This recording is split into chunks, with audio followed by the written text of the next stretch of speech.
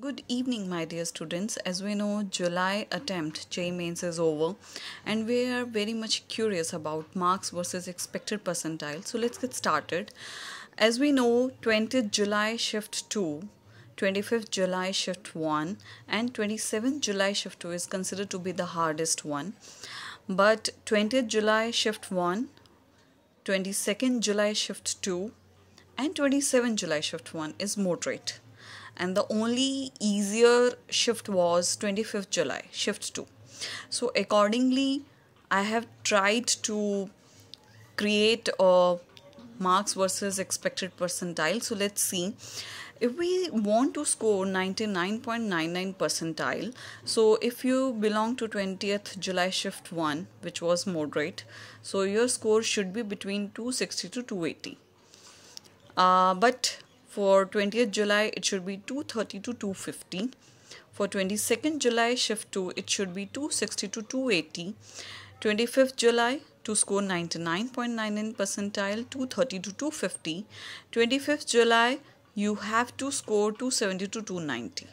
For 27th July, shift 1, if you want to enter in 99 percentile club, then you should score 260 to 280. 27th July was considered to be the hardest one, so it should be 230 to 250.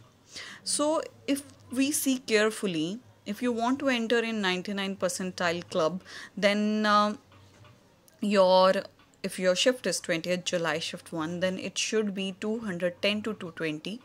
20th July, you need to only score 180 to 190.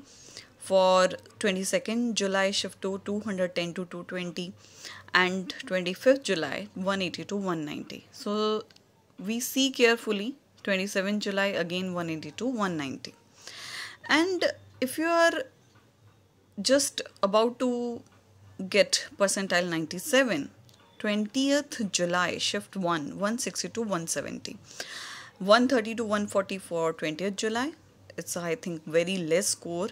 If you getting this much score in 20th July shift 2, then you are lucky enough to get 97 percentile. And if you want to score in 25th July shift 2, which was the easiest one and the only one, then you should have scored 170 to 180, right? So guys, this is the expected marks versus percentile score. You can take the screenshot of all this, and I hope this is the most correct percentile